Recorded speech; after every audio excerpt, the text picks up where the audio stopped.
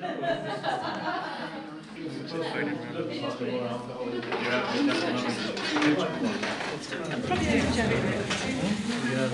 or orange or water you prefer?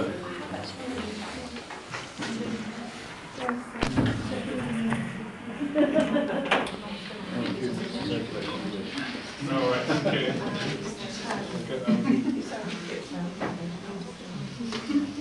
Is this to start? Yes.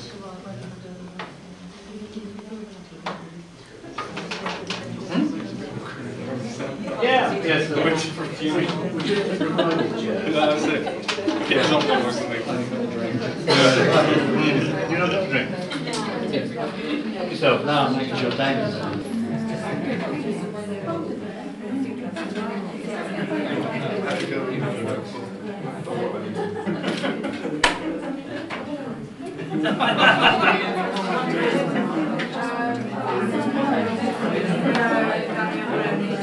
You know,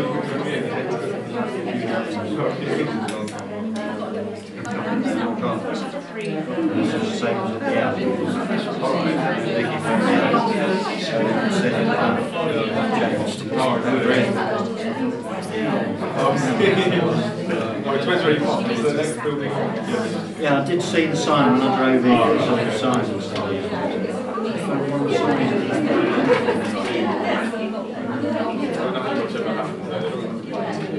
Right.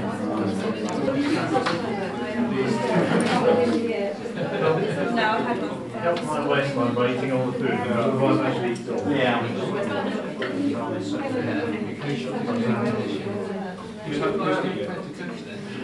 No,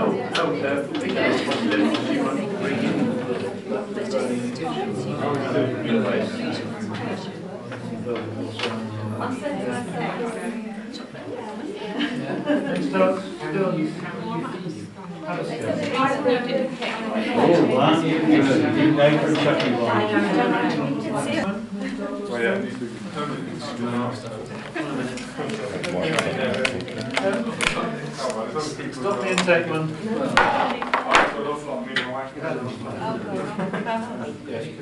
If you hold those down,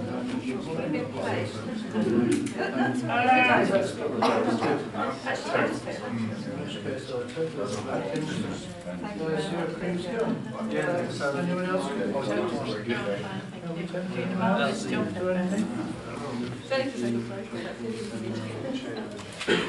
Come round. Thank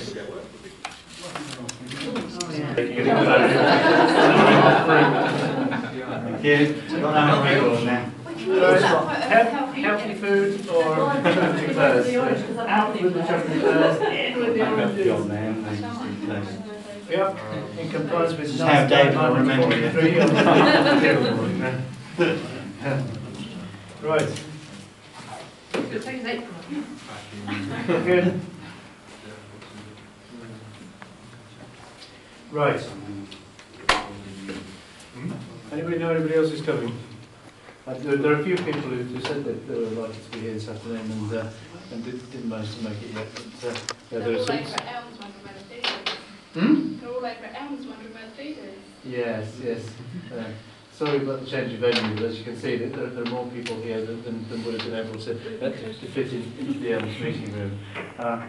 Delighted that despite the holidays, that so many of you have managed to come across to wish David goodbye. David is actually still here until tomorrow, and he's still on call until midnight on the 31st of December, so we know how to cope with all our food.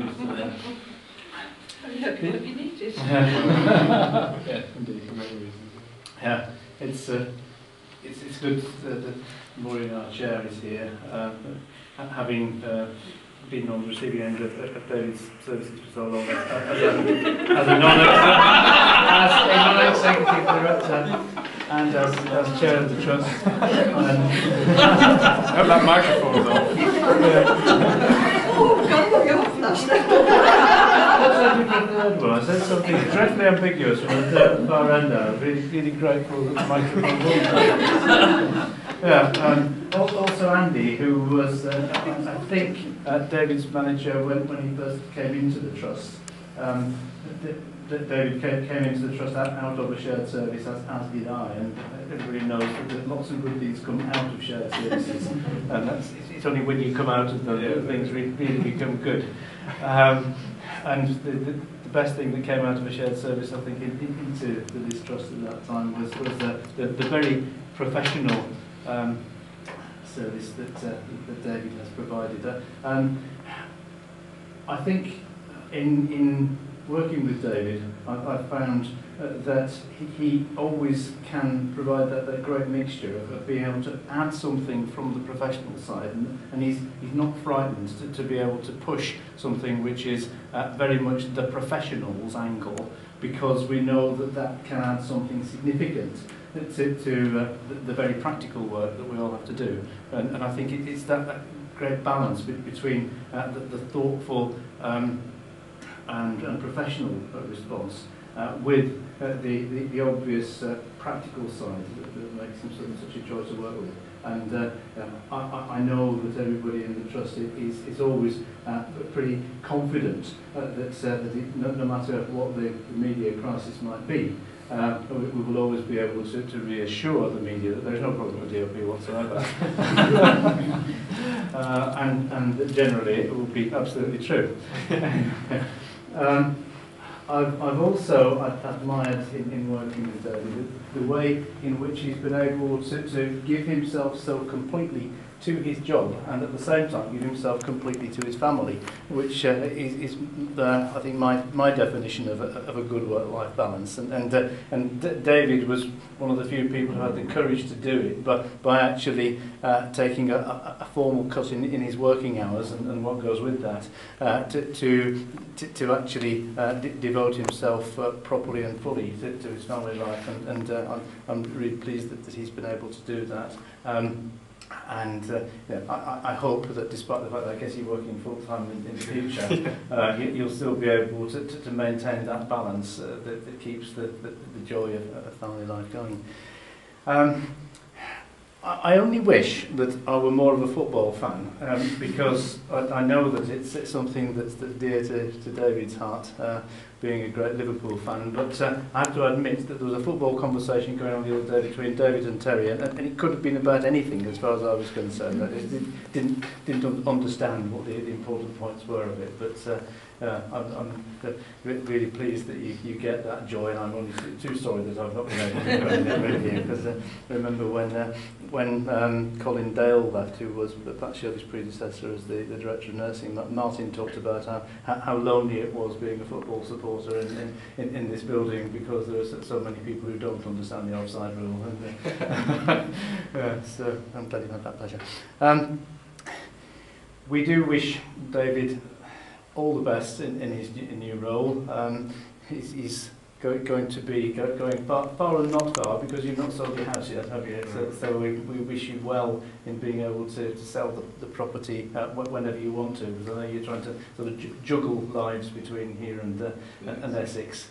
But when you do manage to do that, we'll be sorrowful in saying goodbye to you from Hampshire, but in the meantime, we're hoping that we will be seeing you again, but that we won't have to call too much on your services over the Christmas period. David, I have been very privileged to have had the comms team within the HR Directorate for the last year or so. Nobody really was sure how the two would fit together, but as with everything else David does, it added a new dimension and gave something extra to the work of the directorate. And I think any directorate that was lucky enough to have David's team based in it would feel that there was a lot that was being added. I think it's the appropriate time now to pass on one or two gifts to you. But I'll leave a card here which I hope everybody has managed to sign. There are a number of people from around the Trust who registered that they're dismayed that they weren't going to be able to be here, but at least have signed the card. This is a gift which, according to Vicky, is likely to be your main present and something that you really value, something that you are into. And so we hope that when you're reading that, so that's not too much of a clue.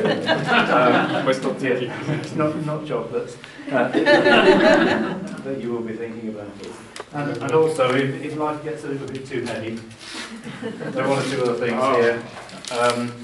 We have some rather specific instructions about your taste in wine, which I'm not sure whether we've been able to follow to the letter. I'm not quite sure whether Fruits of the Forest tones is what the same as Anthony tones, but I hope so. Fantastic. Yeah, it may not be everybody's taste. No. It's taste. I have a real passion for this at the moment. That's brilliant. Thank you very much. That's very impressive on myself. Because I told them I was in my new job I'm going to that I was well into social marketing, and I knew quite a lot about it at the interview. And I thought I better learn up about that. Brilliant. Thank you. Let me give you clues about these as well. You may want to say those later to open. Thank you. So that's it. This is it, David. David's been doing so much to make life easier for me when he's gone, and I've been pushing him beyond the call of duty to make the interim arrangements until we appoint a successor. We found it so hard to find somebody who could fill David's shoes, and we've not managed to do it yet. Maybe we'll find somebody eventually, but it will never be David, and we will miss you very much. Thank you very much for everything that you've done, David. Thank you.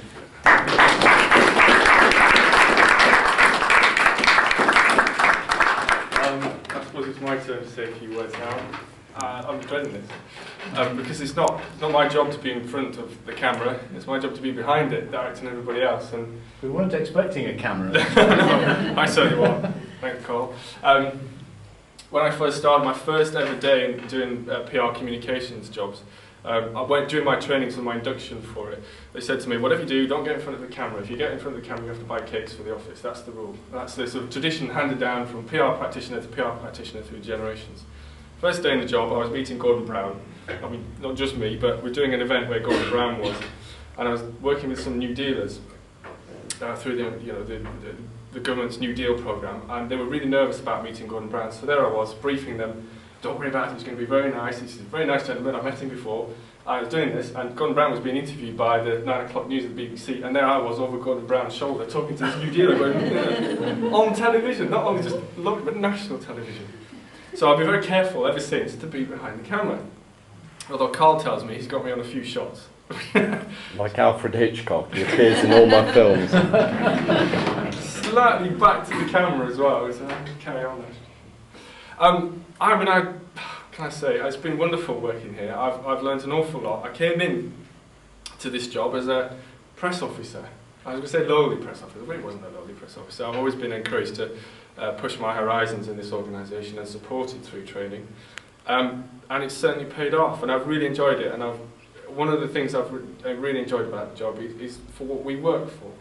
Working for people with mental health problems and learning disabilities, and I might be a bit evangelical, but actually it really matters, because on those really gritty days, in the middle of winter, when you really can't be bothered, sometimes it makes it worthwhile coming in and dealing with that press inquiry and saying, no, it's not like this at all, you have to change your mindset, something is different, and about this trust and the way we do business, and that's been a real privilege, and I've really enjoyed it. And one of the reasons that's been so good is because the people around me have felt that. And it's never been difficult to knock on somebody's door and say, we've got to deal with this press inquiry, come on, I suggest we say something like X, Y, and Z. And that person has always stepped forward and said, I agree, and I think that's really important. And that makes my job easier and makes me look even better than Bernard thinks I am, because I'm not doing the work, somebody else is. But I think it helps and makes a difference, and I'm really proud to have had this opportunity to learn in such an environment from so many brilliant people. I don't know what much more I can say, really. I'm really sorry to leave, I have to say, but equally it's a really good and exciting opportunity, so I'm going to grab it with both hands. But in fact, actually, just before I do leave, there's a story I've told at a few events and presentations I've been. I'm sorry if you've all heard it, but it concerns Alistair Campbell. was on an event this trust supported me on a few years ago, and Alistair Campbell was there, and he was doing a presentation and meeting him and learning all about how we should do good public relations and so on. But he told us this story at a lunchtime, and it concerned the time when he was training to be in the London Marathon, and he was doing lots of training runs across London. And one day he was running through Hyde Park, and he saw a poor chap being attacked by 2 or 3 other people. And he thought for a few moments and thought, well, shall I get involved or shall I just leave this be? But being quite fit, as he was in his training, and quite a big chap, he decided to get involved. So he ran across, charged across to these people, screaming and shouting, and they all scattered, leaving this poor chap on the floor. So Alistair Campbell went up to him, helped him up to his feet, and asked if he was okay. And the chap was just completely bowled over that somebody had bothered to get involved, and couldn't believe how much, he was so grateful that Alistair Campbell had gone to all this trouble. And Alistair Campbell said, well, don't worry about it. He said, it's the very least I can do. Can I take you home or take you to hospital and make sure you're all right? So he took the poor chap wherever he wanted to go. And he was just about to leave him, and Alistair Campbell said, look, I think I've got a really good look at those people. So if this does come to court, I'm happy to stand as a witness and do whatever else I can. And the chap was, he said, that's just amazing. He said, you've already done more than enough for me. That would be brilliant. Thank you. And Alistair Campbell said, well, here's my card. And if you need me, contact me on any of those numbers. So the chap took the card and looked at it and said, Alistair Campbell, you're Alistair Campbell. And he said, yeah. He said, no thanks, I can't fucking stand you. And I think that sums up, no matter what you do, you can't match your own reputation. So thank you.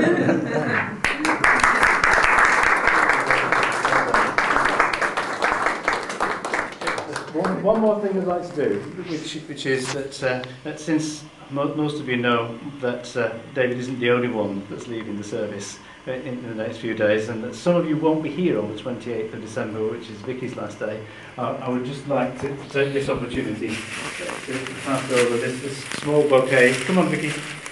As a gesture of the appreciation we have for the service that you've provided to the trust.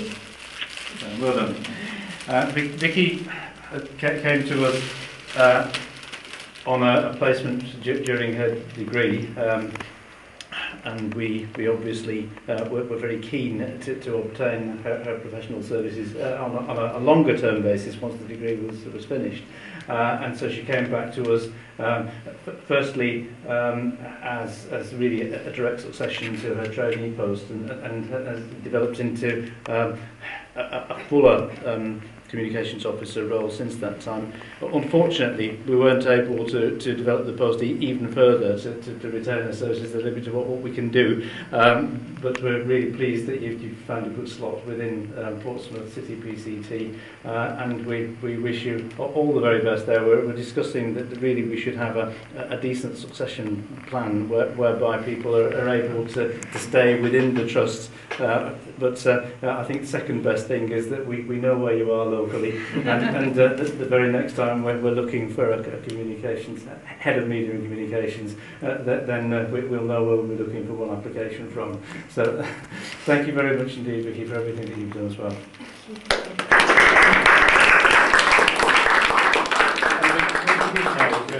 So it would be unfair to ask you to say anything at all, but of course you are free to say absolutely anything you'd like to. Just like to say thank you, really. That's it. Okay, there's still plenty of cakes and plenty of juice. Right. And if you don't eat it, then I will. Right, let's get some photos in there. Right.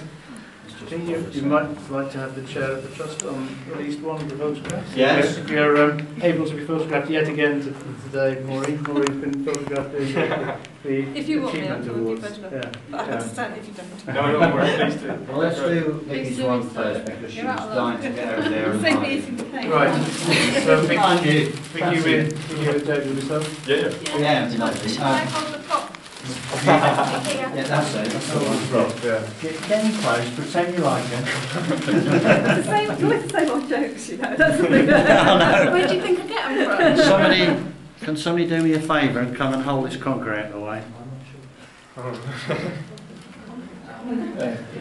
Yeah, so it sort of encroaches into the picture. That's fantastic. Yeah, thank you. Right, here you bring them down a little bit. That's it. Fantastic. Right.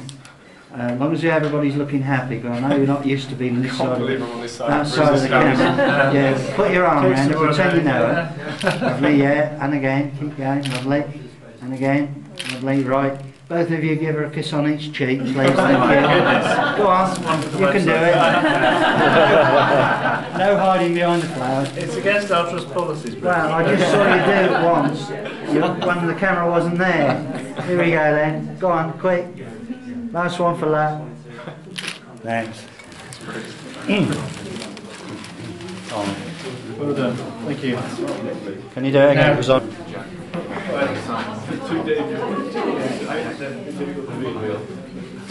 Yeah. So we've got governors now, right? Just We'll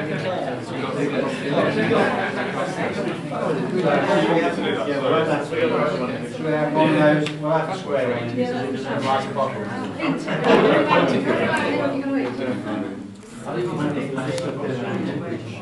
Oh, you know all about that. That's right.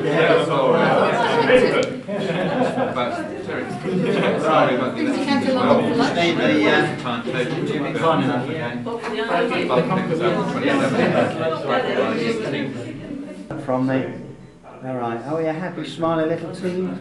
Oh, fantastic, lovely. Yeah, and again, lovely. Yeah, that's one for that.